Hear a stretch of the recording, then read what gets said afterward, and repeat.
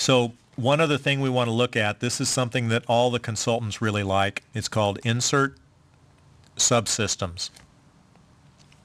Subsystems allow us to provide a title, author, and a company name for any subsystem that we do. And then it gives us a category, a block type, and a manufacturer.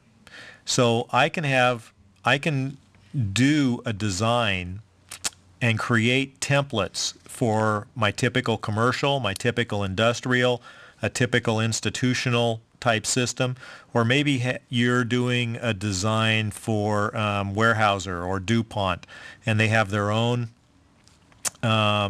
specific standards. You can create specific categories for those named categories that you choose. You can have different block types, secondary unit substations, UPSs, motor control centers, generator information, and so on. And then you can have different manufacturers' data. Maybe a generic when you go out to bid, maybe GE, Cutler Hammer, Square D, Westing, whatever you choose. This can all be customized directly on the toolbar, and so all you have to do is come over here to the toolbar, grab, say, a GE unit substation, and there is a complete design already checked and verified by your engineering staff. Your techs can snap it in just a matter of seconds.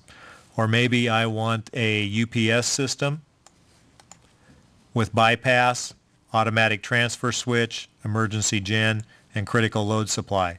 So you can create these templates, you can check them, you can verify them, and then your guys can just snap them in in a matter of seconds. So I'm going to do a zoom out full. There's the one line we've created.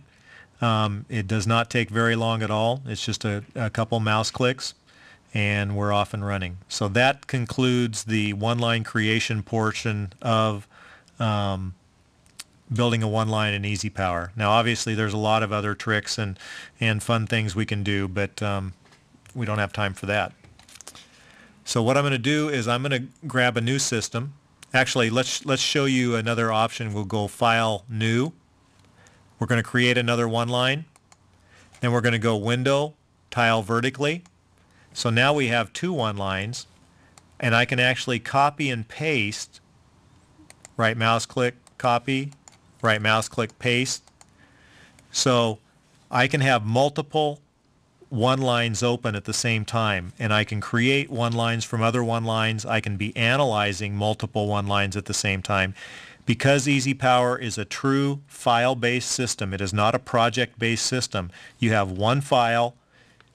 It's a small file, and you can open as many as you choose. You can pass your files to your clients. You can pass your files in-house. You do not have to have trying zipping a 100 megabyte file project directory to give your client a file. It's super easy to do.